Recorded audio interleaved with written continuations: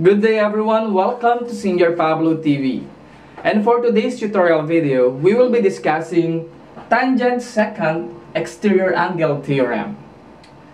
So the theorem stated that the measure of an angle formed by a tangent and a secant of a circle intersecting at a point in the exterior of the circle is 1/2 the absolute value of the difference of the measures of the intercepted arc. So it's just like the same as the tangent or two tangent exterior angle theorem. To better understand, let's have this illustration.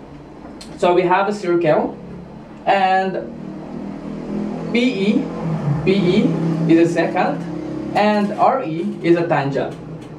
So the measure of the exterior angle, let's say measure of angle AER, so the measure of the angle formed by a tangent and a secant intersecting at a point in the exterior of the circle. So this is the angle, measure AER is the equal sign 1/2 the absolute value of the difference of the measures of the intercepted arc. So we have the arc, measure of arc PR minus the measure of the arc AR. Okay, that would be our conclusion. The measure of the exterior angle is equal to 1/2 of the measure of the intercepted arcs. The difference of the intercepted arc, PR minus AR. To better understand this theorem, let's try to solve some problems regarding this theorem. To better understand our theorem, let's try to solve the following problems. So in this case, we're going to find the angle 1, and in our second illustration, we're going to find the angle 2. So let's try to solve first angle 1. So the measure of the angle 1, the exterior angle. So 1/2 of the difference of the intercepted arcs. We have 210 minus, we're going to find the measure of this arc. So 210 plus 100, that is 310. So we have here 50 degrees. Why 50? Because one revolution is equal to 360.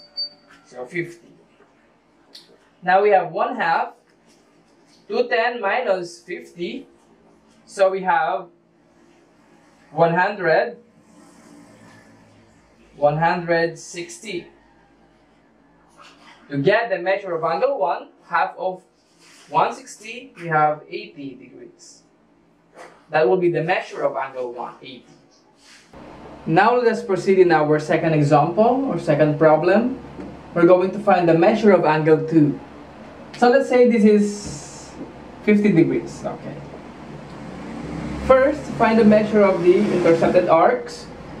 So we have 190 and 50. That will give us 240. So this is 120 degrees.